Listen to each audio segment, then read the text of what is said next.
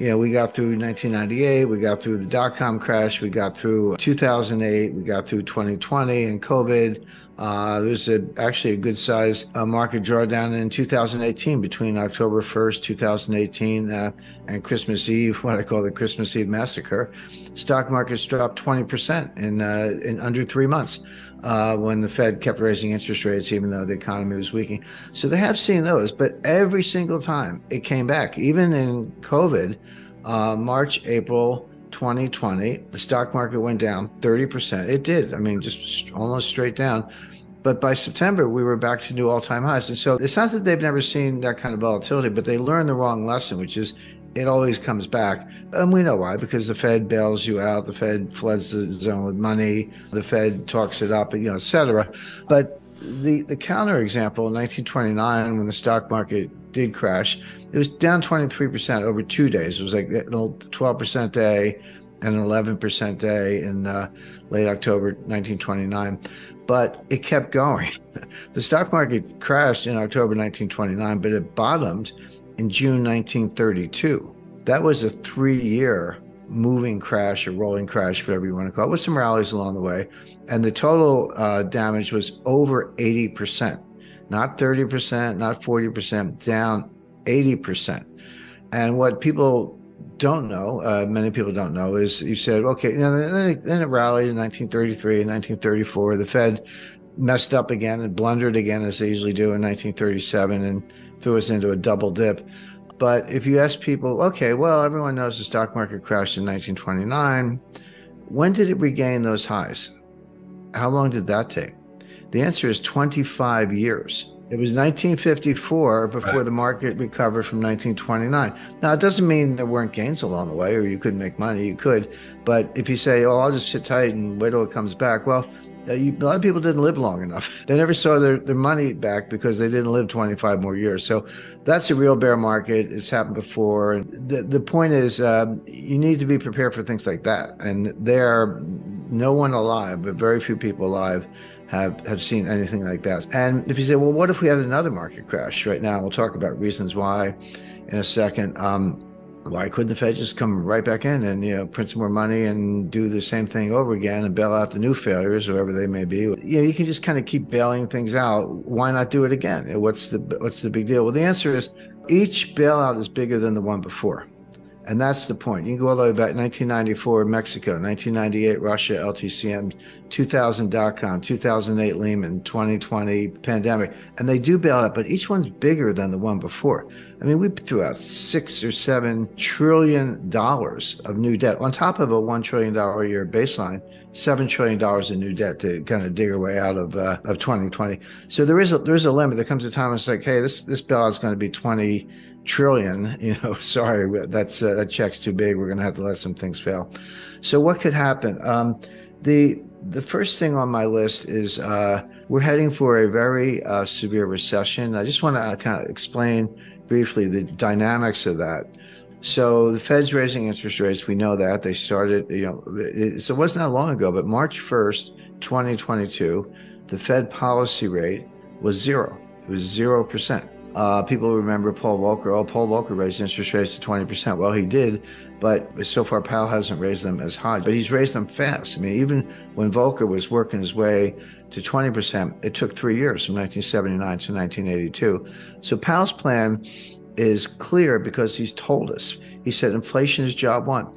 It's not that we don't care, but unemployment is going to go up. We're going to have a recession. He doesn't use the R word, by the way, but it's implicit in everything he says. We are going to have a recession. Unemployment is going up. And too bad. It's kind of too bad because we got to get inflation under control. And so the Fed is in search of something that they call the terminal rate. What's the terminal rate? The terminal rate is a rate that's high enough to bring inflation down on its own without further hikes. So it doesn't have to be higher than inflation. It has to be high enough to cause inflation to come down to the Fed's goal of 2% without hiking more. And when they get there to that terminal rate, they'll sit tight. They call it the pause. And the pause could be a year. And Powell said this. Again, this is right out of his script. So Powell's in search of the terminal rate. By the way, if you said to me, hey, Jim, what's the terminal rate? I would answer truthfully. I would say, I don't know, but neither does Jay Powell.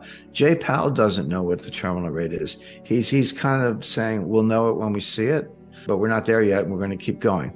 And they have what they call the DOTS, silly name, but the members of the Board of Governors and the Federal Reserve Bank presidents give estimates, or their estimates of unemployment, inflation, growth, and interest rates for the next 3 years, and they put them as dots on a chart, so they call it the dots.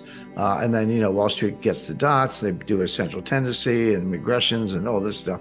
One of the top Fed insiders, like practically sits in Jay Powell's lap and has all the way back to Bernanke and Yellen, told me personally, he said, inside the Fed, they regard the dots as a joke. They're not better than guesses. Their forecasting ability is dismal. You or I would have better forecasts, and they wish they could get out of it, but they don't know how. So that's the truth. But the problem is, Wall Street and the financial media and the talking heads on CNBC, they want to talk about the dots, and it does affect market behavior. So even though it's a joke, even though the forecasts are terrible, you have to pay attention because it affects the markets. And if you're affecting the markets, you're on the wrong side, you're going to get run over. So I look at the dots not because I put weight on them as predictive analytic tools, but because the market pays attention. The market says, hey, inflation is already coming down. And so the market says, hey, you did it. You're already there. Inflation's coming down. Why don't you stop? And by the way, you're going to get the message. The economy is going to be slowing down. Inflation is going to be coming down. And then you're going to cut rates. This is the famous pivot. Whenever you hear of the Fed pivot, that's when the Fed turns around and starts cutting rates instead of raising them. And that'll be just in time, and growth will slow, but it won't be too bad. And we'll come in for a soft landing. And this is the Goldilocks scenario. So again, typical Wall Street, get the pom-poms out, the Fed's going to cut rates, and so buy stocks. That's all Wall Street knows, is buy stocks. But the conundrum is inflation coming down because the Fed is still hiking, or is the inflation coming down because they're at the terminal rate? Well, we don't know. It's kind of hard to sort those things out. Powell would say, yeah, it's coming down. I know that, of course, but it's because I'm hiking, and I'm going to keep doing it. My view is, no, you actually did it. It's mission accomplished. You just don't know it. That means, as usual, they're going to screw it up. They're going to blunder. They're going to go too far. And it's not going to be a mild recession. It's not going to be Goldilocks. In this version, Goldilocks gets eaten by the bears. In other words, you're going to throw this economy into a very deep recession because you're going to go too far, as usual. And you're not going to know it until too late. By the time you realize it's mission accomplished, you will have gone too far, too long, rates are going to be too high, and it's not going to be a soft landing. If Wall Street's talking up the stock market based on the soft landing Goldilocks scenario, but Powell's going to stick to his guns and raise rates too high, that's going to cause stocks to crash very severely, very suddenly. If the market were adjusting, say, yeah, Powell means it, he's going to keep it, and we ought to come down a little bit, that would be one thing, but that's not what's happening. The market's trying to rally. Powell's warning people what's going to happen. They're not listening, and it is going to happen. People hear the government say, the economy's fine, or, unemployment's near an all-time low, which actually statistically is true. And they kind of nod and go, yeah, it's all good. And then reality is the stuff that hits you in the head like a 2x4. The propaganda is positive. We can talk about that in a little more detail. The reality is harsh, and reality wins. There's a very good book on this by Robert Shiller, Nobel Prize winning economist at Yale University. I'm not a huge fan of your garden variety PhD economists, but there are some good ones out there, and he's one of them. He wrote a book about, 2 years ago, maybe a little bit less, called Narrative Economics. And he said, yeah, we got all the models and Phillips curve and wealth effect and various quantity theory money, and some have a place, some are more valuable than others, but don't underestimate the power of a narrative. A narrative is a story. It's basically it's a fancy name for a story, but a story that persists, that grows. And interestingly, in epidemiology, of course, we've just come through a pandemic. There's a model called the SEIR model that stands for susceptible. Are you susceptible to a virus? E for exposed. Are you exposed to it? I, are you infected? Did you get it? And R, did you recover? The difference between I and R are people who died. But it's a model, and it's mathematically based, and it's empirically validated of how viruses spread exponentially. And you can also use it to forecast how a virus is going to go. Well, what Schiller did, he took that model, moved it over to economics, and took a narrative kind of like a virus, not in a negative sense, but just as something that spreads. And it can be very powerful, and then eventually may die out or reverse, but it can be powerful in the meantime. That much I knew, but what I learned from the book that I hadn't really thought about is that narratives don't have to be true. They can be true and they can be very powerful, but a narrative can be false and still be powerful. If it's the self-fulfilling prophecy, if enough people believe it, it sort of becomes the reality to some extent, even if it's based on false premises. He gives an example during the Great Depression. The Great Depression really was two technical recessions, but there was a period from 1929 to 1933, election of Franklin Delano Roosevelt. And then there was another period from 1933 to 1937. The 37 and 1940 part we leave aside for this purpose. But during the first part of the Great Depression, unemployment was high, output was dropping, trade was dropping. It was a very, very bad time, no doubt about it. But not everybody was out of work. Not everybody was poor. There were a lot of people with a lot of money at the time. But it was felt that being ostentatious was poor form. It's like, okay, I'm lucky I have a job, I've got some money, but I'm not going to buy a new car, buy a big house, or flash it around or whatever, because it's really not considerate of all the people who actually have fallen on hard times. Well, that was the narrative, but it's the worst possible economic advice, because is precisely the fact that people with the money should keep spending that kind of can boost the economy out of a depression. So by people saying, well, even though I have the money, I'm not going to spend it because it's poor form, we're actually prolonging the Great Depression.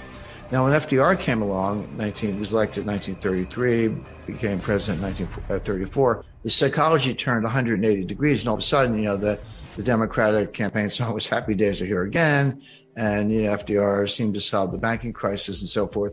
And all of a sudden, it became okay to spend money. Well, in the middle of the Great Depression, 1934 to 1936, those were some of the strongest years ever for the stock market. And unemployment did come down a lot. Now, the problem is it came down from like 25% to 15%. Well, 15% is still, painfully high, but it was a big move in the right direction. So he describes how the narrative flipped from don't spend money, it's poor form, to, go spend money and help the economy. None of that is taught in business school. It's not taught in economics. It can be modeled using this epidemiology model, but it doesn't fit into any of the standard macroeconomic models, but it's powerful stuff. And so today what's going on is that the White House is trying to push a narrative, and they're failing badly. But they'll say, if you listen to the deliberations among White House officials, some of the stuff leaks to the press, and I know some of these people. It's like the economy's great, unemployment's really low. We've created all these jobs since the pandemic, but we're doing a really bad job of messaging. The point is, they're inside the White House. They're frustrated that the positive economic story is not getting out. The correct analysis is that there is no positive economic story. The economy is in terrible shape. The problem is not the messaging, it's the message. And this is where I say the propaganda from the White House that things are great is at odds with the reality, which is things are not great. Let me give you some specific data points, because as I say, I don't like to make statements like this without backing it up. Number one, the inflation was going up long before the war in Ukraine started. So if everything was great until February 27th, and then Russia invades, and then all of a sudden the inflation goes up. All right, let's talk about it. But that's not true. This inflation goes back to late 2021. It was persistent in the fall. We all remember the Fed and the Treasury saying transitory, transitory, transitory. And then finally, I think Jay Powell was testifying before Congress. He said, it's time to retire the word transitory. So that was his way of throwing in the towel. And Janet Yellen admitted she was mistaken also. So it predates the war, number one. Number two, energy prices are going up because there's a war with Russia. Well, I wonder why that is. Well, the reason is not because Putin invaded Ukraine, it's because the U.S. counterattacked with financial sanctions. Now, bear in mind, go back to January 21st, 2021, when Biden was sworn in as president, and then went back to the White House. What was the first thing he did? he closed the Keystone XL pipeline. This is a pipeline that would bring oil from Alberta, Canada, into the United States, where it would connect at a hub. I believe it's in Kansas, but somewhere in the central United States. And then the hub distributes it to the entire country. So he shut down that pipeline, which curtailed the supply of oil from Canada. Then ended new leasing, oil and gas exploration leasing of federal lands, handicapped the fracking industry, took a number of other steps using environmental tools, climate alarm, government subsidies, et cetera, to basically, to the extent possible, shut down the U.S. energy industry as much as possible. Now, you can't shut down completely, of course, but everything happens at the margin. And then we end up with oil prices doubling or tripling, really, from $40 to $120 in under a year, which is comparable to what happened in 1973 with the Arab oil embargo. And then Biden wakes up and says, guess we need more oil. And he wants to reopen leasing. I said they shut it down. They did, but he wants to reopen it. He's begging Saudi Arabia to pump more. Saudi Arabia is kind of not returning his phone calls. He's begging Venezuela to pump more. Oh, great. The greatest pariah dictator in the Western Hemisphere, and we're begging him for oil. So why don't we drill our own oil? Because we were a net exporter up until 2021, and then Biden came in, we lost that edge and became a net importer, including recently buying oil from Russia. They curtailed that for political reasons, but that's kind of where we got to. So you wonder why the price of energy is going up. In other words, this damage was self-inflicted, but don't be misled by the headlines because they're, again, this narrative, but they're not actually doing it. So the point being, the price increase and the inflation in the U.S. has very little to do with Putin, and everything to do with the U.S. handicapping its own energy industry, begging dictators for oil, and the influence of the climate alarmists. And by the way, that whole crowd want higher gas prices. They want gas to be $7, $8, $9 a gallon because they expect that will accelerate the transfer to electric vehicles and make the electric vehicle more attractive relative to the internal combustion engine.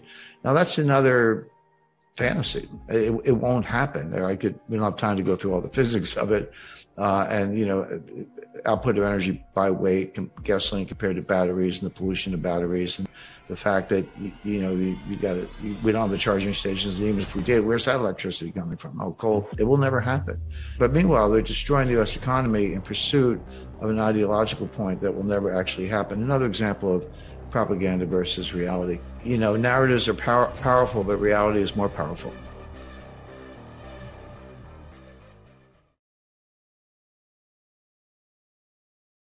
We're in a recession. I mean, it's not coming. We're in it. It's a triple, greatest bubble of all time, times 3 in the sense that it's real estate, stocks, and other asset classes. The largest, most sophisticated, biggest player, real money market in the world is telling you that the Fed's going to blink, that they're going to raise rates, and then things are going to get so bad, they're going to have to cut rates. And that's why we can see a liquidity crisis and a very severe recession coming well in advance. I haven't really seen the market collapse, stock market collapse that I would expect in association with a severe recession has not happened yet. This is going to play out. It'll get worse as the year goes on. Inflation was going up long before the war in Ukraine started. So if everything is great until February 27th, and then Russia invades, and then all of a sudden the inflation goes up. All right, let's talk about it. But that's not true. This inflation goes back to late 2021. It was persistent in the fall. We all remember the Fed and the Treasury saying transitory, transitory, transitory, and then finally, I think Jay Powell was testifying before Congress. He said, it's time to retire the word transitory. So that was his way of throwing in the towel. And Janet Yellen admitted she was mistaken also. This is going to be part of what throws the economy into severe recession. They're raising rates and inflation is coming down. But what they don't know is, are interest rates coming down because they're raising rates, or have they already hit the terminal rate and it's coming down on its own and they just don't know it? And that's a big deal, because if they're at the terminal rate and they just don't know it and they keep tightening, which they are going to over tighten, probably already have. The energy prices are going up because there's a war with Russia. Well, I wonder why that is. Well, the reason is not because Putin invaded Ukraine, it's because the U.S. counterattacked with financial sanctions. Now, bear in mind, go back to January 21st, 2021, when Biden was sworn in as president. and then went back to the White House. What was the first thing he did? He closed the Keystone XL pipeline. This is a pipeline that would bring oil from Alberta, Canada, into the United States, where it would connect at a hub. I believe it's in Kansas, but somewhere in the central United States. And then the hub distributes it to the entire country. So he shut down that pipeline, which curtailed the supply of oil from Canada. And then we end up with oil prices doubling or tripling, really, from $40 to $120 in under a year. The other source of inflation is on the demand side. So you have what's called cost push inflation. That's where supplies choked off, or there's an embargo, or there's a shortage, natural disaster, a lot of things. It's coming from the supply side, and demand is inelastic, so you just pay up or kind of do without. But the demand side is much more psychological. That's called demand pull inflation. That's when consumers behave the way I described, and as I say, I lived through the 70s, where hey, I better buy it today, I better buy it now. You're pulling all this demand forward and bidding up prices because you're worried that it's going to get even worse. So inflation is coming down, no question. But is it because the Fed has continued to raise rates, or is it because the Fed has hit a terminal rate and all they have to do is nothing, just pause, as they put it, and inflation will come down where they want? The market believes we're at the terminal rate. The Fed should just stop right now, leave it alone. Sooner than later, pivot to, that's the new buzzword, pivot to rate cuts. And it's the anticipation of those rate cuts that has Wall Street all spun up. They get the pom-poms out and saying, buy stocks, buy tech, because the Fed's going to cut rates. The Fed does not see it that way at all. The Fed says, yeah, we're raising rates, inflation's coming down, but we're not at the terminal rate. We'll kind of know when we see it, but they think it's probably 5.25. That's a very good estimate based on what the Fed has said themselves. I started my career in banking in 1976, and so I remember my wife and I used to kid each other. She was in advertising, I was in banking, and the inflation was so bad, you'd get a raise every like 4 or 5 months, and you didn't have to ask. They would just give it to you because they knew that you were going to quit if they didn't keep up. So she would get a raise, and she was making more than I was at the time. So we'd go out to dinner, and then I would get a raise, and I was making more than she was. So we would just tease each other about that. But that's how it was. And the psychology was, if you needed whatever, a TV set or refrigerator, new car, whatever, you say, I better buy it now because the price is going to be higher. If I wait a month or 2 months, the price is going to run away from me. So it had huge behavioral effects. Between 77 and 81, so that 5-year period, the dollar lost 50% of its purchasing power, not 15, 50. During the first part of the Great Depression, unemployment was high, output was dropping, trade was dropping. It was a very, very bad time, no doubt about it. But not everybody was out of work. Not everybody was poor. There were a lot of people with a lot of money at the time, but it was felt that being ostentatious was poor form. It's like, okay, I'm lucky I have a job, I've got some money, but I'm not going to buy a new car, buy a big house, or flash it around or whatever, because it's really not considerate of all the people who actually have fallen on hard times. Well, that was the narrative, but it's the worst possible economic advice, because it's precisely the fact that people with the money should keep spending that kind of can boost the economy out of a depression. So by people saying, well, even though I have the money, I'm not going to spend it because it's poor form, we're actually prolonging the Great Depression. Today, we are starting with the cost push inflation, mainly the price of energy, but the price of food is a big factor. And of course, they're related. It's like, here's the energy, here's the food. Where do you think the food comes from?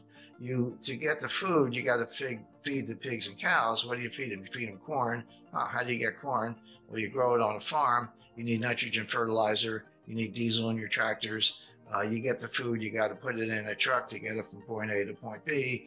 That requires diesel. The higher the diesel price, the higher the cost of food, because you're moving it by truck, etc. So these things, as I say, are linked. But food prices are going up substantially, and the two things you can't do without are gas in the car and food. So you have that cost push inflation. We're not quite at the stage where it's demand pull. We're not quite at the stage where individual consumers are behaving the way I described in the 1970s, saying, hey, better spend the money fast because it's losing value. This damage was self-inflicted, but don't be misled by the headlines, because they're, again, this narrative, but they're not actually doing it. So the point being, The price increase and the inflation in the US has very little to do with Putin and everything to do with the US handicapping its own energy industry, begging dictators for oil, and the influence of the climate alarmists. And by the way, that whole crowd want higher gas prices. They want gas to be $7, $8, $9 a gallon because they expect that that will accelerate the transfer to electric vehicles and make the electric vehicle more attractive relative to the internal combustion engine. Now, that's another fantasy. It will never happen. But meanwhile, they're destroying the US economy in pursuit of an ideological point that will never actually happen.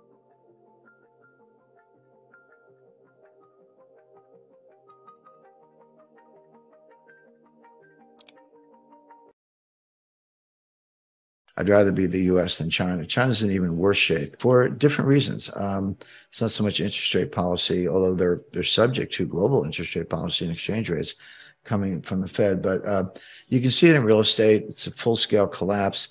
They're propping it up, but the buyers aren't interested. In other words, the Chinese government is telling the banks to lend money to real estate developers who can't finish housing. Well, that sounds good. It's like, okay, here's some money, finish the housing. But the buyers are not flocking in. The buyers have been burned. They're shying away from that asset class.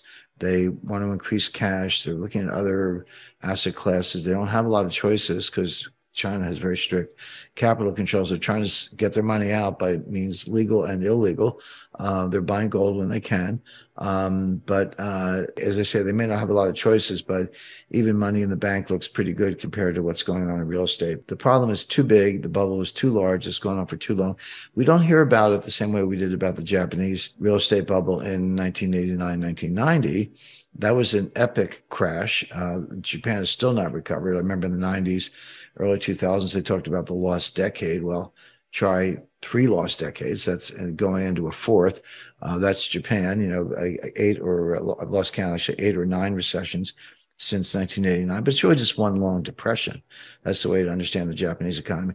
China's going into something like that. We don't hear much about it because they're not transparent. They lie about their numbers. You need to look at private sources and use other analytic tools to understand what's going on there. But they've got drops in consumption, industrial output, real estate's collapsing. Their price indices are collapsing. All this fear of inflation. It's been around. It's real, but it's now turning around very quickly. And you can see that in China.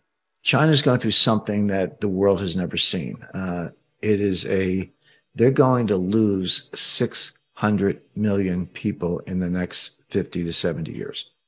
This is a demographic implosion. This is worse than the Black Death. Of course, the Black Death killed somewhere between 1/3 and half the population of Europe in the 14th century.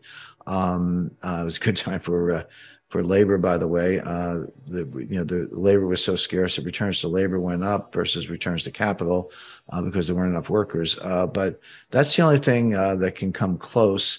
Even the Spanish flu of 1919 killed about, no one's certain of the number, but between 100 million and maybe over 200 million people. The 30 Years' War was certainly, in the early 17th century, was certainly highly destructive. But what's going on in China now is worse than any of those things.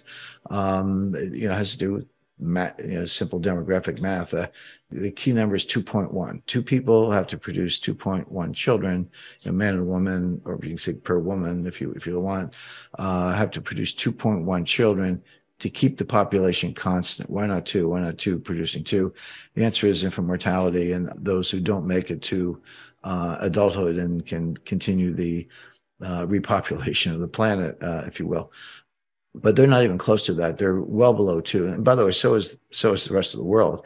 So is Australia and the US and Western Europe and a lot of other places. This is a global phenomenon, but it's particularly acute in China. It may be the case that China's replacement rate is or birth rate is actually 1. It has to be 2.1 to maintain. It could be 1 or lower. This is a demographic implosion unlike anything anyone's ever seen. It also has a dynamic. You can't reverse it very quickly. It feeds on itself, as I was talking about inflation earlier. So this is going to continue for 50 to 75 years. They're going to lose 600 million people. There are a lot of definitions of GDP, a 4 or 5 part definition. There are more complex calculations, but there's one really simple definition. It only has 2 factors: population and productivity. How many people are working and how productive are they? That's nominal GDP. That's one definition of gross GDP, or nominal GDP. Well, if your population is dropping from 1.4 billion to 800 million, you're losing 600 million people. And then what about productivity? Well, the other thing that's going on is China's population is aging very quickly. So you get a population of people in the 70s, 80s, and 90s with very large amounts of cognitive decline, dementia. Obviously, there's no productivity there, but it's worse than that because then you look at the shrinking population between the ages of 25 and 54. It's called their prime working age. More and more of those people are going to have to be involved in elder care. They're going to have to be basically caretakers or caregivers for the older population I described.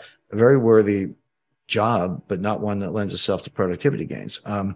Bathing hasn't changed in about 5,000 years. Robots don't do baths.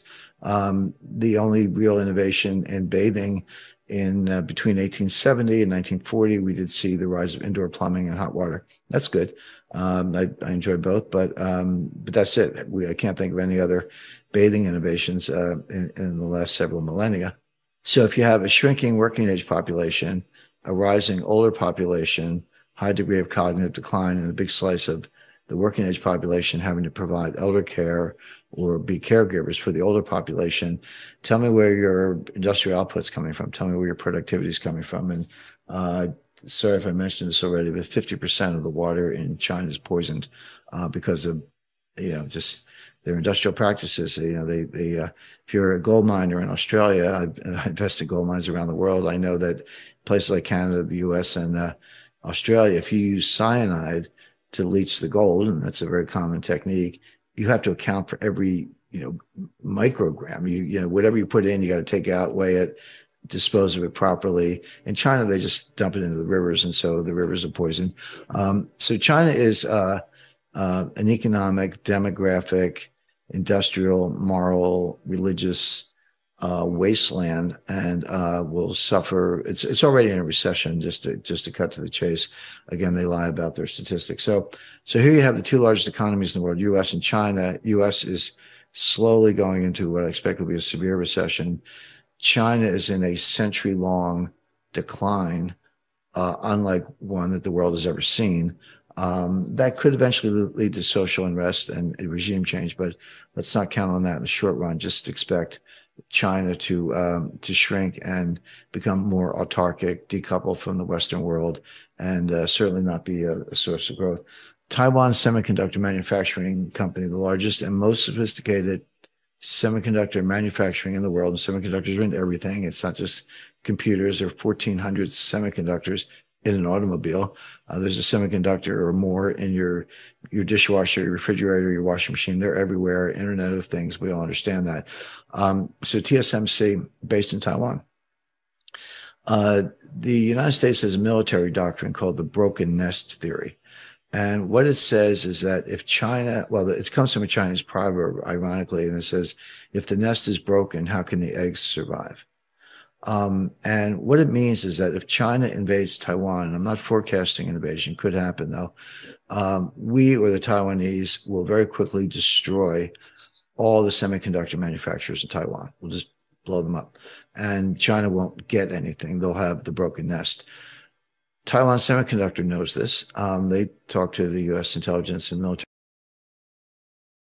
Global economy is the big topic. That's what we all care about most. But financial markets can come up with their own narratives and go their own way, at least for a while. So you have to, they're not in sync. They will be in sync eventually, but not always right away. A lot of times the financial markets get ahead of themselves and then they wake up to reality and they, crash, correct down. So there's a little bit of that going on. But in terms of the global economy, I think your use of the word global is very much on point because we are going into, or may already be in, a global recession. Now that's rare. It's rare when, hey, China, Japan, U.S., Germany, they're all in recession at the same time. But that's what's unfolding. That's a big deal. Well, for obvious reasons, because it affects basically everyone. But there's no life preserver. There's no, it's not like China's going to pull us all out of it with cheap exports, or Japan's going to, put the pedal to the metal in terms of fixed asset investment, et cetera. So that's a really bad sign. I mean, and just to be very specific, we just saw U.S. fourth quarter GDP grew at a 2.9% annualized rate. People are like, yeah, it's pretty good. And it's not good by post 1980 standards. It's not good at all by post World War II standards, but post 2008, yeah, that's not bad. Again, you have to disaggregate it and you look at what grew. It was inventories were a big contributor, and net exports were a big contributor, and fixed asset investment in particular. There was a big load of aircraft orders for Boeing, which is notoriously lumpy. They'll have a big month, blowout month, and then nothing for a couple of months, not nothing, but something very low. So when you look at that, inventories are counted as part of GDP, of course, but it's not necessarily a good thing. If inventories are piling up, it means retailers are not buying. And this kind of goes back to the whole supply chain breakdown of a year ago. That's what my book Sold Out was about. So you go back to, let's say, the spring of 2022. The supply chain had completely fallen apart. And if you were a purchasing manager and you were saying to yourself, okay, we're kind of coming out of COVID, we're going to start growing, but the supply chain is broken. So instead of ordering one, container, I'm going to order 3 containers because maybe one will get through, through the bottlenecks. I only want one, but I'm going to order 3 and hope for the best. What happened was a lot of the stuff was alleviated, not for good reasons, not really for logistical reasons, but because the consumer slowed down a lot beginning in June, partly in reaction to the Fed starting to hike rates in March of 2022. And then here come the 3 containers. So at the exact moment when demand destruction is kicking in, your inventory is going to the rafters. So what do retailers do, or wholesalers for that matter, but retailers, they slash prices, that 2-for-1 sales, because inventories are a nightmare for retailers for obvious reasons. Number one, you have to finance them, so they eat up working capital. It could be cash, but now you got a bunch of stuff in the back office. And number two, it just takes up space. I mean, insurance costs and other costs like that. But the other thing people kind of underestimate is that, like, fashion stuff goes out of fashion. Last spring's styles are not next spring's styles. You still got last spring stuff. Good luck. We're getting close to spring, so you're dumping that stuff. Consumer electronics, you got an iPhone 13. Well, everybody wants an iPhone 14, whatever. I mean, you take the point. So piling up inventories is a very unhealthy sign. It means the retail sector is drying up, demand destruction is kicking in, costs are going up because you got to finance all this stuff, and your profit margins are going down. So I don't take a lot of comfort from that. But the other thing, to the extent you can disaggregate monthly data, and there's a lot of monthly data, 2.9% annualized for the quarter, but it really slowed down in December. Christmas was a disaster. I mean, people bought stuff for Christmas, but way below expectations. And again, it goes back to piling up the inventory at the worst possible time. So it looks like the U.S. is going into 2023. Possibly recession started in December. If not, we expect it to start soon. But you're seeing the same thing in Europe now. Europe got a break with the weather. Obviously there's a war going on, so that's a big factor. But, and natural gas prices skyrocketed and oil prices skyrocketed again in mid 2022. They've come down, but it doesn't mean that, all is well or they're out of the woods. And there are other things going on. China is a basket case. They went from zero COVID. It was bad public policy and bad health policy, but they did it anyway. So they flipped almost on a dime. So they just turned on a dime and said, okay, let it rip. The policy, let it rip. Okay, let everyone get infected and we'll do the best we can. One of the ways you get through it is by letting rip, and you develop what's called herd immunity. And that's what worked in North America and Europe. But the other difference between China and Europe and the U.S. is that they don't have the healthcare system to deal with it. Our healthcare system, which is pretty good, was strained. Same thing in Europe.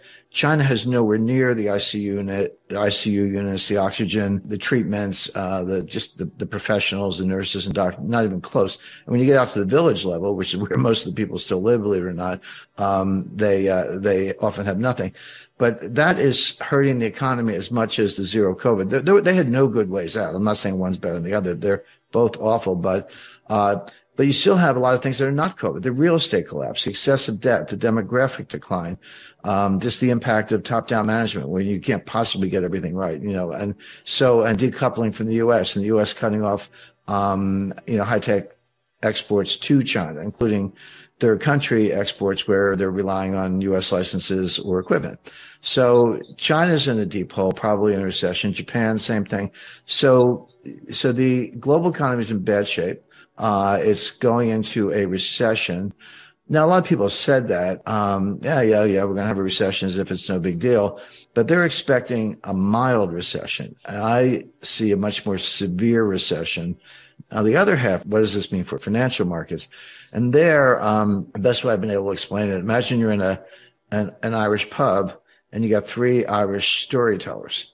And I'm part Irish, so I can talk about the Irish, but they're telling three different stories and you got to listen to each one. So there's the Fed story, the market story, and then there's something called reality, what's actually happening. So stock market's telling us Goldilocks, bond market's telling us, here comes, Hurricane Mitch or whatever. And then there's what I call the reality. And I guess I'm a storyteller here, but what I see is a kind of a hybrid. The Fed's doing what they're doing, right or wrong. Okay, they're doing what they're doing. The market has their own interpretation. I agree with the market, certainly the bond market, that the Fed has probably over-tightened. They probably are at the so-called terminal rate. They just don't know it. They're going to keep going for the reasons I explained. That means they're going to make it worse. They're going to make the recession even worse. And they may pivot to say that there could be a rate cut. It won't be in April, but, rate cut in August, maybe. I wouldn't rule that out, but for a really bad reason. In other words, if the Fed cuts rates, which they may, the pivot may be real. It's not because they engineered a soft landing and Goldilocks and everything. Oh, it's just right. It's because they screwed up as usual, as they've been doing since 1913. They over tightened and they found out too late. And then they have to slam on the brakes or take the foot off the brake, if you will, in terms of rate hikes and then pivot. And we've seen this movie before. This is exactly what happened in 2018. The stock market dropped 20%. I mean, it's like 19.9 or something on the Dow. So maybe not technically a bear market, but yeah, what's the difference? It dropped 20%. The Fed was tightening into that collapse. The Fed tightened on December 16th, 2018, only like 8 days before the Christmas Eve massacre. And after most of the 20% collapse had already happened, they tightened one last time. So what it shows you is that when the Fed's on a mission, they actually don't care about the stock market, this whole, Bernanke put and Greenspan put and all that. That's not how it works. They don't care that much about the supply chain was breaking down before COVID. Now, of course, COVID made it worse. Yes. And the war in Ukraine made it worse. Yes. But this really started with Trump's trade war in 2018. That, like I said, there's a thread that runs through all these things. So not to throw out my hands, I'm not going to do that. But when you ask me that, I'm thinking, well, you want to talk about China, Ukraine, supply chain, Biden, they're all a big deal. In terms of tragedy, probably the war in Ukraine is the most important because it's highly, highly significant economically and strategically. But of course, it's a human tragedy going with it. If Chinese real estate implodes, okay, there's some hardship here and there, but it's not like people being killed or maimed or forced into refugee status. And that is part of what's going on in Ukraine. So that's probably the biggest single one, but I wouldn't miss the fact that all these things are going on at once. The number one question, of course, everyone's concerned about inflation, but there's a big backstory there. But I always say when it comes to your own money, everybody has a PhD in economics. You don't need Larry Summers to tell you what's going on with your budget and your, ability to feed your family or keep a roof over your head. So people get inflation. One of the reasons it's so politically toxic is because it's unavoidable. You can't fudge it. You can't spin it. It's like, hey, if I used to fill up my Ford F-150 truck for $50, and now it's $125, A, you get it. It's right in your face. And B, that's $75 that you don't have to take your spouse out to dinner, buy a new jacket or whatever. So there's kind of demand destruction at the same time you're spending more money on the one thing you can't do without. So people get it. But then from there, the question I get the most is, hey, Jim, is this going to cause a recession? Are we going to have a recession? And as recently as a few months ago, I would say, yeah, I think so. You can see it coming late this year, early next year. Now I say we're in a recession. I mean, it's not coming, we're in it. And there's data. I never make statements like that, Brian, without supporting it. So the standard definition of a recession is 2 consecutive quarters of declining GDP. There are a few more bells and whistles having to do with unemployment and a few other things, but that's the rule of thumb. So based on that, based on the best available estimate for a second quarter, likely to be accurate, we're in a recession today. Now, it's not severe, but that's like saying I'm in bed with pneumonia, but I'm not dying. Well, okay, but we're in a recession right now. And there's a lot of whistling past the graveyard. I mean, the stock market is still greatly overpriced. There's still, the buy the dips mentality hasn't gone away. It's still there. You got people like Jim Cramer yelling, buy Netflix or whatever. And, there's institutional support. There's momentum trading. Of course, 95% of the trading is by robots. So you got to reverse engineer the 27-year-olds from Bangladesh who don't get out much. They're the ones really writing these algorithms.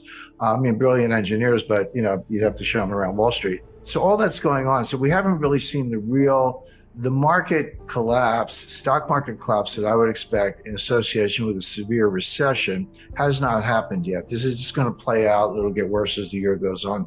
All right. So you're expecting a major correction in stock markets.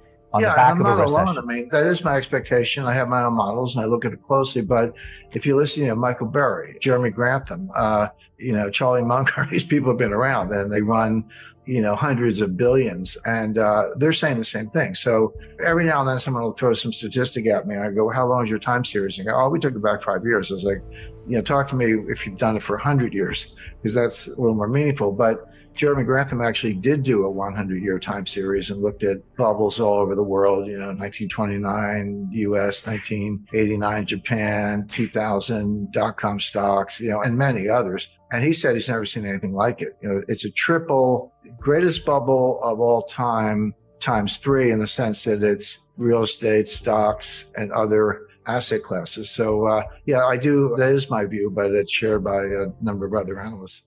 And that would mean like S&P coming off another 20, 30%? Yes. And again, you have to remind people, 1929, everyone's like, October, I think 18th or 19th, it was late October 1929, the stock market fell 22% in 2 days. It wasn't one day. It was like 12% one day, 11% the next day. So 23% over 2 days. But that wasn't the crash. That was the beginning of the crash. This Dow Jones fell 82%. From top to bottom. Now, it took 3 years. It bottomed in June 1932. It started in October 1929, so not quite 3 years. But that fell 82%.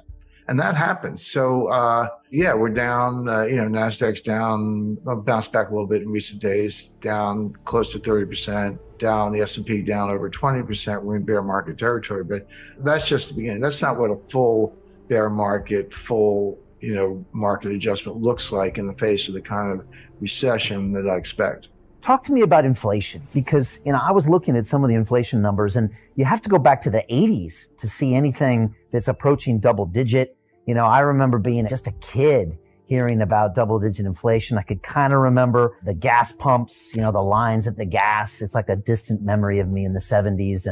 But, how do you talk to younger people these days about what inflation is or it means? Because I don't think people really grasp what it actually means to your savings or to the economy in even a medium term. That's exactly right, Brian. And if you're a little younger than I am, but I lived through it. I started my career in banking in 1976. And I remember my wife and I used to kid each other. She was in advertising, I was in banking. And the inflation was so bad, you'd get a raise every 4 or 5 months. And you didn't have to ask. They would just give it to you because they knew that you were going to quit if they didn't keep up. So she would get a raise and she was making more than I was at the time. So we'd go out to dinner and I would get a raise and I was making more than she was. So we would just tease each other about that. But that's how it was. And the psychology was, if you needed a TV set or refrigerator, new car, whatever, you say, I better buy it now because the price is going to be higher. If I wait a month or 2 months, the price is going to run away from me. So it had huge behavioral effects. Of course, gold was, going to the moon. There was a lot going on at the time. But Brian, you're right when you say we're putting up inflation numbers today that are the highest in 40 years. That is correct. A little 41, actually, it was 1981 before we saw these numbers. But I remind people, the inflation in 1981 was the end of a 10-year period of inflation. It wasn't the beginning. It's like, oh, that's some inflation. Yeah, we did. But it had started. I mean, in some ways it started in 1968 and it really took off in 1974, 75. So 81, these numbers, that was when Volcker finally got it under control. But you go back to 80, 70, well, between 77 and 81, so that 5-year period, the dollar lost 50% of its purchasing power. Not 15, 50 in that 5-year stretch. So you were putting up numbers, 10%, 11%, 13% and higher year after year. Yeah, in 1981, it was, 9 or 10, which is what they're comparing it to today. But that was on the downslope. It had been higher than that in 77, 78, and 79. So the question is this the beginning of an inflationary surge where it's going to get even worse and it is going to last 5 years? Or is it different than that? But keep that in mind, because the 40-year comparison, it is correct, but that was the tail end of an even worse episode. And again, there is this comparison to the 70s. By the way, I think the situation we're in today is very different from the 1970s, and I'll explain why. In the 70s, it was triggered from the supply side with first the Arab oil embargo in 1973 as a result of the 1973 Arab-Israeli war. And then the price tripled, but it went from like $2 to $6. Okay. Well, percentage terms, that's a huge jump, but it was still $6. And then it got to 12. And then in 1979, you had a second oil embargo because of Iran and the Ayatollah and the revolution and the hostages and all that. And then it went from kind of 12 to 20. So oil went up by a factor of 10 in the course of the late 70s because there's two different embargoes. So that's coming from the supply side. But what happened was the other source of inflation is on the demand side. So you have what's called cost push inflation. That's where, supplies choked off, or there's an embargo, or there's a shortage, natural disaster, a lot of things. It's coming from the supply side, and demand is inelastic, so you just pay up or, kind of do without. But the demand side is much more psychological. That's called demand pull inflation. That's when consumers behave the way I described. And as I said, I lived through the 70s, where, hey, I better buy it today, I better buy it now. You're pulling all this demand forward and bidding up prices because you're worried that it's going to get even worse. So as that applies to today, we are starting with the cost push inflation, mainly the price of energy, but the price of food is a big factor. And of course, they're related. It's like, here's the energy, here's the food. Where do you think the food comes from? To get the food, you got to feed the pigs and cows. What do you feed them? You feed them corn. How do you get corn? Well, you grow it on a farm. You need nitrogen fertilizer. You need diesel in your tractors. You get the food, you got to put it in a truck to get it from point A to point B. That requires diesel. The higher the diesel price, the higher the cost of food because you're moving it by truck, et cetera. So these things, as I say, are linked. But food prices are going up substantially. And the two things you can't do without, like, it's going to get worse. Inflation's here to stay. Commodities are going to boom. Oil prices are going to soar. Bonds are going to crash. And gold has been in a very funny situation, which is the following. Normally, you say, well, if there's inflation coming, why isn't the price of gold going to the moon? And why on earth would gold prices go up if there were deflation or disinflation? The answer is that you have to look at the yield to maturity on the 10-year Treasury note. That's our benchmark security. A lot of people look at LIBOR, but I'm like, no. If you're making investment decisions, you're buying a house, you're doing capital investing, these are all 5, 10, sometimes 20-year decisions. The 10-year note is the right benchmark for those large, long-term investments. Well, that's an alternative for August of 2020, is as the yield to maturity on the 10-year note goes up, that strengthens the dollar, and gold prices have gone down because the dollar price of gold is just another cross rate, just another cross exchange rate. So a stronger dollar means a lower dollar price for gold. But if the yield to maturity in the 10-year note goes down, then that weakens the dollar and the dollar price of gold goes up because a weaker dollar means a higher dollar price for gold. So curiously, the price of gold is being driven not by inflation in the abstract, but by the strength of the dollar, which is reciprocal to the interest rate on the 10-year Treasury notes. But here's what has changed. I talk about gold bull markets and gold bear markets, and I start my analysis in 1971. And I don't have to go through all that data, but that's how I think about it. And you're like, well, Jim, why 1971? Why not before that? And of course, 1971, it was when Nixon stopped redeeming dollars for gold. Americans couldn't even own gold in 1971. It was contraband. It was like drugs or machine guns or something. But foreign trading partners could redeem dollars for gold up until 1971. Then Nixon said no more, and then that was the final decoupling. But prior to that, gold was actually money. In other words, under Bretton Woods, gold was pegged at $35 an ounce. Prior to Bretton Woods, it was pegged at $20.67 an ounce. So going back to the 1920s or earlier, through most of the 19th century. For the United States, in sterling, I think it was $4.75. It could be off a little bit on that, but four pounds and change. And as late as World War I, say 1913, if you were a Brit and you were getting on the steamer from London to, at the time Bombay, today Mumbai, you took a purse of British sovereigns. British sovereign is about 8 grams, a little bit less. It's not an ounce; it's a quarter ounce, because an ounce is almost too much. So even today, what are you going to do with a 1 ounce coin that's worth almost $2,000? You're not going to use that to buy a pack of gum. But in the day, there was the quarter ounce, which today would be, like a $500 bill. So it's still a significant amount of money. But you could get on the steamer in Southampton and get off in Bombay at the time, and it was money good. You could take that British sovereign and spend it anywhere. And same thing in Singapore and Hong Kong and Japan or all around the world. So gold was actually money. So it wasn't a question of, what's the exchange rate? It was, the gold was the money, and people thought about it by weight. They said, a sovereign, that's 8 grams of gold. So that's worth, that'll get you whatever. So, and that was true throughout history. And so it's really only since 1971, when we decoupled completely in terms of an exchange rate, that you have to think about, what's the dollar price of gold? Because it's not fixed. But okay, well, what happened to the memory? What happened to the 3,000 years I just talked about? Well, the answer is it happened in stages, and it actually took about 75 years. So it began in 1914. 1914 was the outbreak of World War I. Everybody needed gold. There was a run on gold, and countries needed gold because they knew they would need gold to pay for the war, to try to win the war. Well, it didn't matter if you're Germany, UK, or whoever. And remember, the United States was neutral. The United States did not get in the war until 1917. The war started in 1914. So for those first 2.5 years, New York was a money center to all of Europe, to all the belligerents. So everyone scrambled for gold.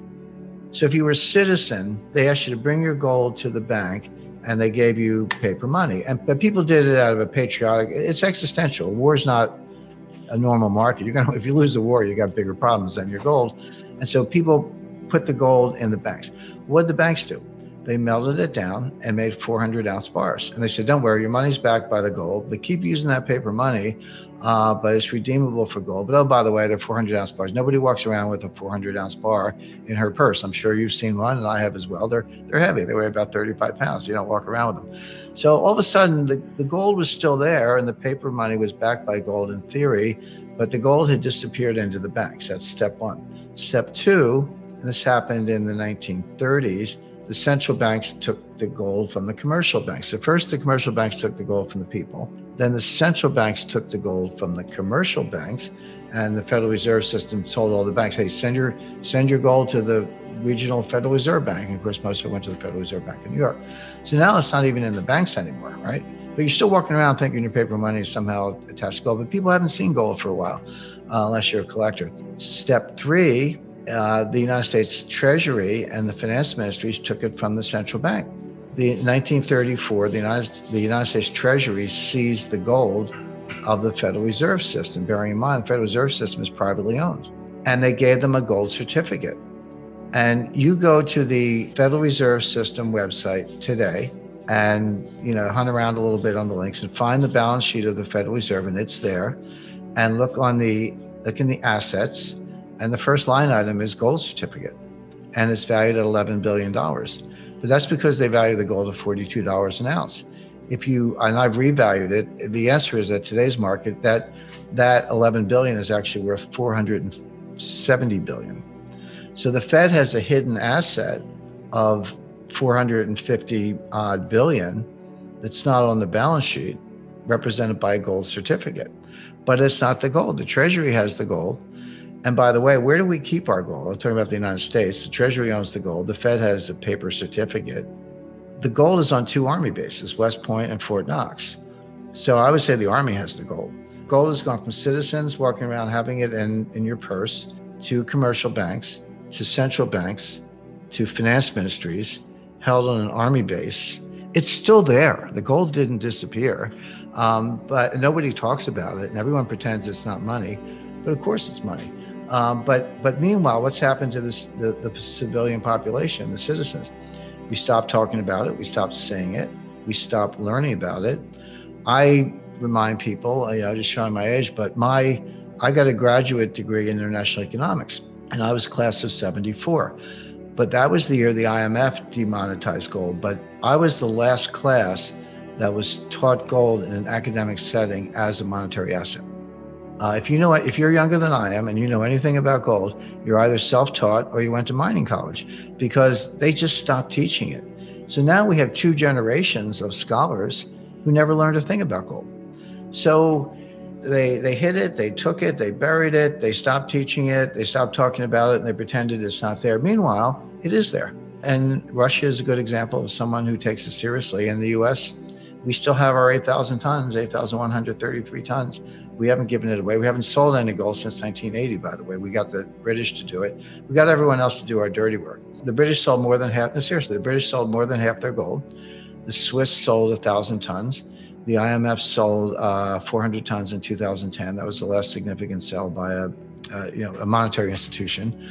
Australia sold most of theirs. Canada sold most of theirs. If I were one of these other countries, I would say to the U.S., hey, why don't you sell some of your gold? But the U.S. doesn't. We haven't sold an ounce since 1980. Powell did not say, we're going to raise rates until core PC is 2%. He didn't say that.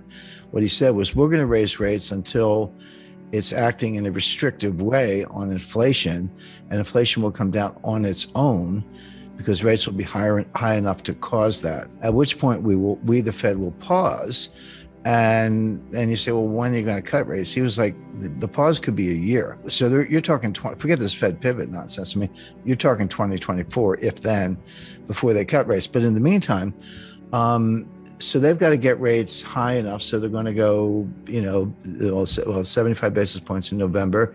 December, who knows? We'll know closer to the date. It'll either be 50 or 75. Some talk about 50, but it doesn't matter. I mean, it's going up. Probably going to go up. I have the calendar for 2023. There's a meeting February 1st and another one in late March, I think March 22nd. They'll probably raise at both of those. They're going to get rates up to five-ish. At that point, they probably will have achieved the goal of bringing core PCE down, but they will also have destroyed the economy in the process. It's like I remember in Vietnam, the old saying, we had to. This is the latest in a long string of Fed blunders since 1913. Seems to be their specialty, but that's what they're doing. They could at least pause now, or maybe even cut rates. If everything I said is correct, and obviously I think it is, or I wouldn't be saying it, but if we're on the verge of a global liquidity crisis, as revealed by the Eurodollar futures curve and the Treasury yield curve, and negative swap spreads and Treasury bill auctions with the yield to maturity below what the Fed will give you for a phone call, I mean, all those things are happening. That's hard data. And it's a very, very troubling sign, last seen in 2008, by the way, before the Lehman Brothers meltdown. If all that's happening and the fundamental signs are also weak, which we just saw in third quarter GDP, which is based on net exports, which won't last. How are you going to drive a trade surplus with the strongest dollar in 20 years? Good luck with that. I mean, nobody can afford our stuff, and we're not buying anybody else's stuff. So with the economy going into a recession on its own, with a global liquidity crisis brewing, why on earth is the Fed raising rates at all? When I talked to my editor about this, go back a year ago, so November 2021, every headline you looked at, website, commentators, supply chains breaking down. There's no, they couldn't get cream cheese to make cheesecakes at Junior's, the world's most famous cheesecake place, and on and on and on, like a long list. And then last spring was the baby formula shortage, which was serious. I mean, mothers couldn't feed their children, so it was very bad. but I found some really, really interesting research that, because everyone says, well, yeah, COVID messed it up and the war in Ukraine messed it up. Well, that's true, but it didn't start there. This started in 2018 with Trump's tariffs, because I'm not here to debate the tariffs. I actually think the tariffs were a good idea, but that was the start of the supply chain breakdown. Because when Trump put tariffs on, started with appliances, washing machines, refrigerators and stuff, and then solar panels, and then, technology, and then they just kept piling on. But you have to look at what China did in response. The U.S. and Brazil are the two largest exporters of soybeans. China is the world's largest importer of soybeans. Mm-hmm. China was buying all their soybeans from the United States just as a way to kind of make it up a little bit. Like, well, we got to buy the soybeans anyway. Why not buy them from the U.S. to keep the U.S.-China trade deficit under control so it doesn't become too politically toxic? Well, as soon as Trump threw on the tariffs, China retaliated by moving their soybean orders to Brazil. Stop buying U.S. soybeans. Well, that's not a phone call. I mean, you're talking about vessels, port facilities, agriculture, trucks. How do you get the soybeans to the ports? How many do you grow? Where's the fertilizer coming from? Et cetera, et cetera. And all those parties, the shippers, the cargo, the insurance companies, and so many people involved, banks, letters of credit, it's just a lot involved. They don't like short-term relationships. They say, okay, I'll do it. I want a 5-year contract. And China said, okay. So they reconfigured all those transportation lanes to get the soybeans from Brazil. All of a sudden, you're a U.S. soybean grower. You say, well, what do I do? Well, we start selling them to the Netherlands because the Netherlands needs soybeans too. So now instead of shipping them from like Port of LA to Ningbo and near Shanghai, we're shipping them from Port of Houston to, I don't know, France, or Marseille or someplace, or Rotterdam. So the point being, you completely scrambled all these supply chain relationship, and they break down. That it's not that it's the end of the supply chain. So there's nothing new about supply chains. We can document to the Bronze Age. What was new, beginning around 1989, was supply chain science. The combination of vastly improved computing power, artificial intelligence, new algorithms, and more sources of data that could be put together and used by experts to optimize and make the supply chains more efficient. That was new. And it kind of began with the fall of the Berlin Wall and the collapse of the Soviet Union. And, Berlin Wall fell in 1989. Soviet Union dissolved in 1991. I talked to the guy who, this is a worldwide endeavor, but he was probably the single most responsible individual for all the significant developments in the supply chain in the last 30 years. And he said to me, Jim, you have to understand, it took us 30 years to build it. We blew it up in 3 years. It's not going to come back overnight. It's going to take 10 years or more to rebuild it. And what I talk about in the book is supply chain 1.0, which is 1989 to 2019, and then supply chain 2.0, which kind of starts now, but is going to go indefinitely because it's going to take a long time to put this together. It's it's like dropping a vase and it breaks in 1,000 pieces. You can't put it back together. You got to go buy a new vase. And that's what's going on with the supply chain. There will be a supply chain, there always is, but the new supply chain will look very different from what we've just gone through, because the whole 30 years of period I'm describing was built on efficiency. Lower cost, lower cost, lower cost. It was kind of the Walmart model. So yeah, just-in-time inventory, everyone knows about that, but there's something called cross-stocking. That's where a truck pulls up at a warehouse and you unload it. Instead of putting the stuff in the warehouse, you move it to another truck that then goes to a destination. The stuff never goes in the warehouse. Inventories are very expensive. They're costly to finance. You got to move the stuff around. It's called picking. Pick the stuff off the shelf with you. I used to drive a forklift, so I know a little bit about it. And put it on a truck. I used to unload trucks too. So, hey, I've got 7 suppliers.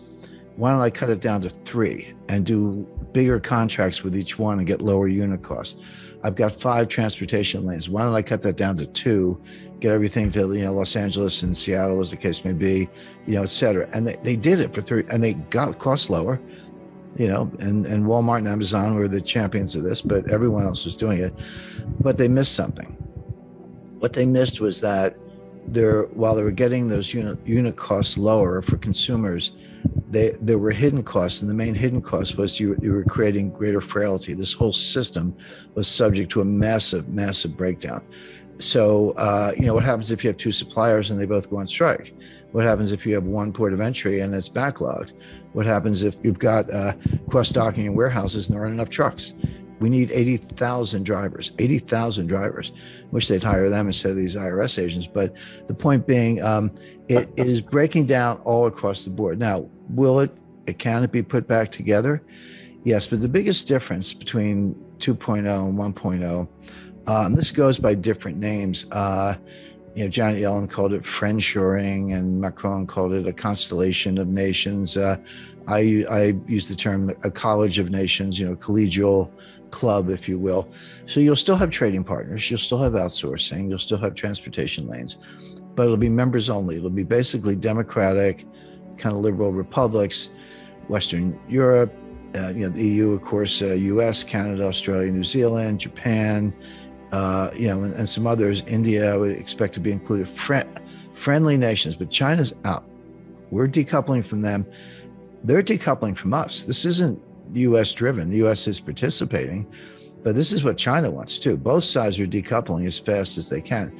China can develop its own network, maybe Central Asian republics, some Southeast Asian suppliers and so forth, but they're going to lose customers. Well, most of their customers actually in the United States. We won't buy their stuff and we won't sell them our stuff, particularly high-tech stuff. So the world's going to break, and these new clubs are going to be formed, and there will be trade and there will be transportation lanes, but it'll be much more restrictive. Now, will prices be a little higher? Yes, but it'll be more secure. So the way I describe that, if you buy insurance on your house, or I buy insurance on my house, you don't want your house to burn down. You hope it doesn't. But if it does, you don't think your insurance premiums are a waste of money. Like when you write that check, you're like, that's money well spent. When you pay higher prices for consumer goods, the delta between the old price and the new price is your insurance premium for a more reliable system. And also, there's a big national security component to this. It's going to get worse. Inflation's here to stay. Commodities are going to boom. Oil prices are going to soar. Bonds are going to crash. And gold has been in a very funny situation, which is the following. Normally, you say, well, if there's inflation coming, why isn't the price of gold going to the moon? And why on earth would gold prices go up if there were deflation or disinflation? The answer is that you have to look at the yield to maturity on the 10-year Treasury note. That's our benchmark security. A lot of people look at LIBOR, but I'm like, no, if you're making investment decisions, you're buying a house, you're doing capital investing, these are all 5, 10, sometimes 20-year decisions. The 10-year note is the right benchmark for those large, long-term investments. Well, that's an alternative place to put money. You can buy gold, you can buy a 10-year Treasury note. So what's been true since last summer is as the yield to maturity on the 10-year note goes up, that strengthens the dollar, and gold prices have gone down because the dollar price of gold is just another cross rate, just another cross exchange rate. So a stronger dollar means a lower dollar price for gold. But if the yield to maturity in the 10-year note goes down, then that weakens the dollar and the dollar price of gold goes up, because a weaker dollar means a higher dollar price for gold. So curiously, the price of gold is being driven not by inflation in the abstract, but by the strength of the dollar, which is reciprocal to the interest rate on the 10-year Treasury notes. But here's what has changed. I talk about gold bull markets and gold bear markets, and I start my analysis in 1971, and I don't have to go through all that data, but that's how I think about it. And you're like, well, Jim, why 1971? Why not before that? And of course, 1971, it was when Nixon stopped redeeming dollars for gold. Americans couldn't even own gold in 1971. It was contraband. It was like drugs or machine guns or something. But foreign trading partners could redeem dollars for gold up until 1971. And then Nixon said no more. And then that was the final decoupling. But prior to that, gold was actually money. In other words, under Bretton Woods, gold was pegged at $35 an ounce. Prior to Bretton Woods, it was pegged at $20.67 an ounce. So going back to the 1920s or earlier, through most of the 19th century. For the United States in sterling, I think it was $4.75. It could be off a little bit on that, but four pounds and change. And as late as World War I, say 1913, if you were a Brit and you were getting on the steamer from London to at the time Bombay, today Mumbai, you took a purse of British sovereigns. British sovereign is about 8 grams, a little bit less. It's not an ounce; it's a quarter ounce, because an ounce is almost too much. Even today, what are you going to do with a 1 ounce coin that's worth almost $2,000? You're not going to use that to buy a pack of gum. But in the day, there was the quarter ounce, which today would be, like a $500 bill. So it's still a significant amount of money. But you could get on the steamer in Southampton and get off in Bombay at the time, and it was money good. You could take that British sovereign and spend it anywhere. And same thing in Singapore and Hong Kong and Japan, or all around the world. So gold was actually money. So it wasn't a question of, oh, what's the exchange rate? It was, the gold was the money, and people thought about it by weight. They said, oh, a sovereign, that's 8 grams of gold, so that's worth, that'll get you whatever. So, and that was true throughout history. And so it's really only since 1971, when we decoupled completely in terms of an exchange rate, that you have to think about, well, what's the dollar price of gold? Because it's not fixed. But okay, well, what happened to the memory? What happened to the 3,000 years I just talked about? Well, the answer is it happened in stages, and it actually took about 75 years. So it began in 1914. 1914 was the outbreak of World War I. Everybody needed gold. There was a run on gold, and countries needed gold because they knew they would need gold to pay for the war, to try to win the war. Well, it didn't matter if you're Germany, UK, or whoever. And remember, the United States was neutral. The United States did not get in the war until 1917. The war started in 1914. So for those first 2.5 years, New York was a money center to all of Europe, to all the belligerents. So everyone scrambled for gold. So if you were a citizen, they asked you to bring your gold to the bank, and they gave you paper money. But people did it out of a patriotic. It's existential. War's not a normal market. If you lose the war, you got bigger problems than your gold. And so people put the gold in the banks. What did the banks do? They melted it down and made 400-ounce bars. And they said, don't worry, your money's backed by the gold, but keep using that paper money, but it's redeemable for gold. But oh, by the way, they're 400-ounce bars. Nobody walks around with a 400-ounce bar in her purse. I'm sure you've seen one, and I have as well. They're heavy. They weigh about 35 pounds. You don't walk around with them.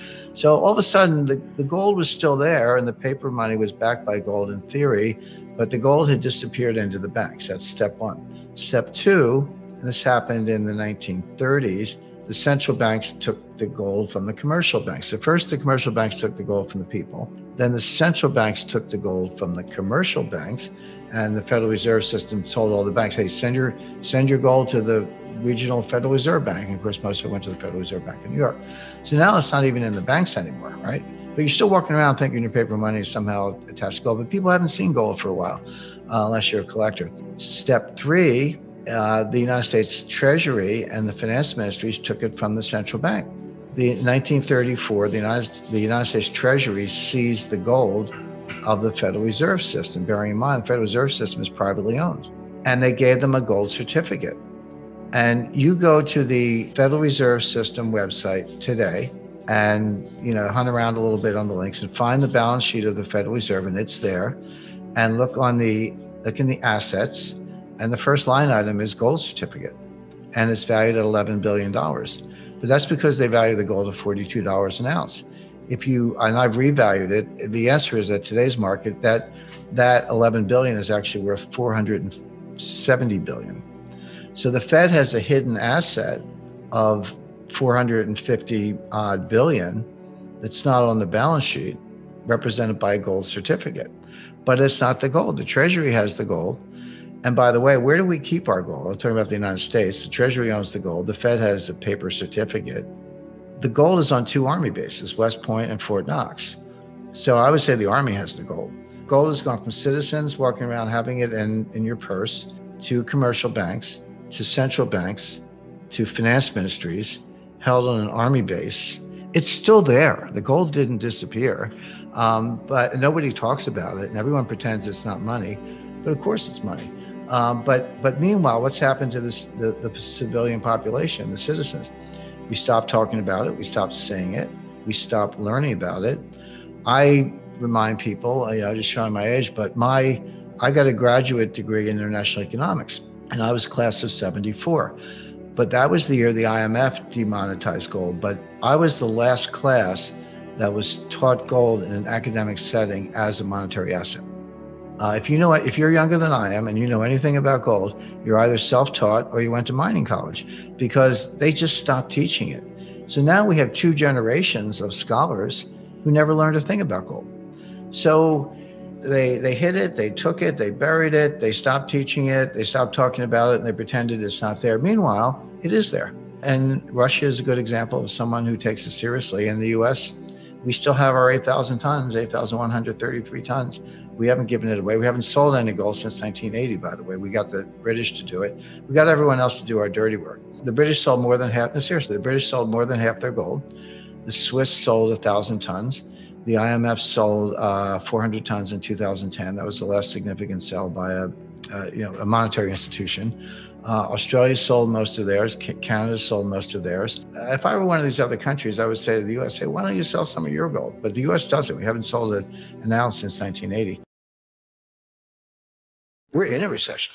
I mean, it's not coming. We're in it. It's a triple, greatest bubble of all time, times three, in the sense that it's real estate, stocks, and other asset classes. The largest, most sophisticated, biggest player, real money market in the world is telling you that the Fed's going to blink, that they're going to raise rates, but then things are going to get so bad, they're going to have to cut rates. And that's why we can see a liquidity crisis and a very severe recession coming well in advance. I haven't really seen the market collapse, stock market collapse that I would expect in association with a severe recession has not happened yet. This is just going to play out. It'll get worse as the year goes on. Inflation was going up long before the war in Ukraine started. So if everything is great until February 27th, and then Russia invades, and then all of a sudden the inflation goes up. All right, let's talk about it. But that's not true. This inflation goes back to late 2021. It was persistent in the fall. We all remember the Fed and the Treasury saying transitory, transitory, transitory. And then finally, I think Jay Powell was testifying before Congress. He said, it's time to retire the word transitory. So that was his way of throwing in the towel. And Janet Yellen admitted she was mistaken also. This is going to be part of what throws the economy into severe recession. They're raising rates and inflation is coming down. But what they don't know is, are interest rates coming down because they're raising rates, or have they already hit the terminal rate and it's coming down on its own and they just don't know it? And that's a big deal, because if they're at the terminal rate and they just don't know it and they keep tightening, which they are going to over tighten, probably already have. The energy prices are going up because there's a war with Russia. Well, I wonder why that is. Well, the reason is not because Putin invaded Ukraine, it's because the U.S. counterattacked with financial sanctions. Now, bear in mind, go back to January 21st, 2021, when Biden was sworn in as president, and then went back to the White House. What was the first thing he did? He closed the Keystone XL pipeline. This is a pipeline that would bring oil from Alberta, Canada, into the United States, where it would connect at a hub. I believe it's in Kansas, but somewhere in the central United States. And then the hub distributes it to the entire country. So he shut down that pipeline, which curtailed the supply of oil from Canada. And then we end up with oil prices doubling or tripling, really, from $40 to $120 in under a year. The other source of inflation is on the demand side. So you have what's called cost push inflation. That's where supplies choked off, or there's an embargo, or there's a shortage, natural disaster, a lot of things. It's coming from the supply side, and demand is inelastic, so you just pay up or kind of do without. But the demand side is much more psychological. That's called demand pull inflation. That's when consumers behave the way I described, and as I say, I lived through the 70s, where hey, I better buy it today, I better buy it now. You're pulling all this demand forward and bidding up prices because you're worried that it's going to get even worse. So inflation is coming down, no question. But is it because the Fed has continued to raise rates, or is it because the Fed has hit a terminal rate and all they have to do is nothing, just pause, as they put it, and inflation will come down where they want? The market believes we're at the terminal rate. The Fed should just stop right now, leave it alone. Sooner than later pivot to, that's the new buzzword, pivot to rate cuts. And it's the anticipation of those rate cuts that has Wall Street all spun up. They get the pom-poms out and saying, buy stocks, buy tech, because the Fed's going to cut rates. The Fed does not see it that way at all.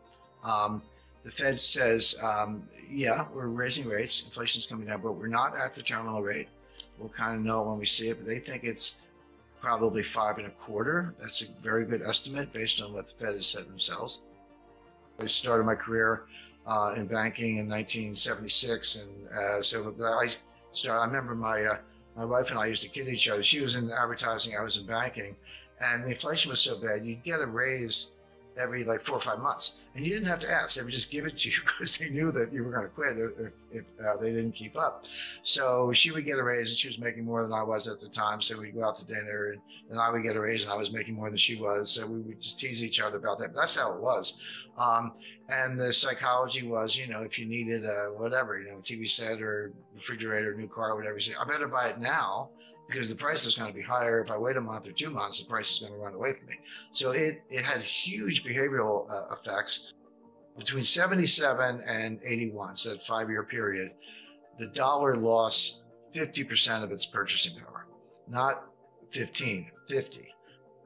During the first part of the Great Depression, you know, unemployment was high, output was dropping, trade was dropping. It was a very, very bad time, no doubt about it. But not everybody was out of work. Not everybody was poor. There were a lot of people with a lot of money at the time, but it was felt that being ostentatious was poor form. It's like, you know, okay, I'm lucky I have a job, I've got some money, but I'm not going to buy a new car, buy a big house, or flash it around or whatever, because it's really not considerate of all the people who actually have fallen on hard times.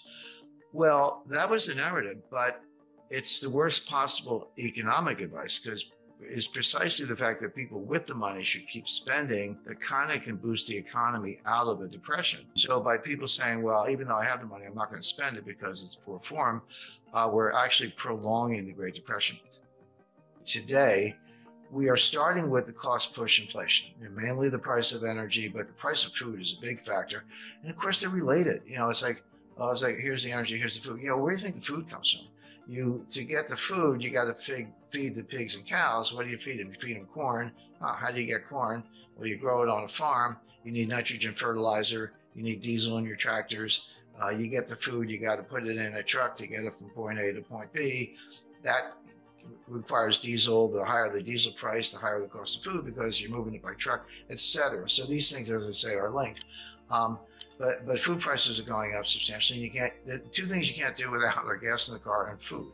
So you have that cost push inflation. We're not quite at the stage where it's demand pull. We're not quite at the stage where individual consumers are behaving the way I described in the 1970s, saying, hey, better spend the money fast because it's losing value. This damage was self-inflicted, but don't be misled by the headlines because they're, again, this narrative, but they're not actually doing it. So the point being, the price increase and the inflation in the U.S. has very little to do with Putin and everything to do with the U.S. handicapping its own energy industry, begging dictators for oil, and the influence of the climate alarmists. And by the way, that whole crowd want higher gas prices. They want gas to be $7, $8, $9 a gallon because they expect that will accelerate the transfer to electric vehicles and make the electric vehicle more attractive relative to the internal combustion engine. Now, that's another fantasy. It will never happen. But meanwhile, they're destroying the U.S. economy in pursuit of an ideological point that will never actually happen.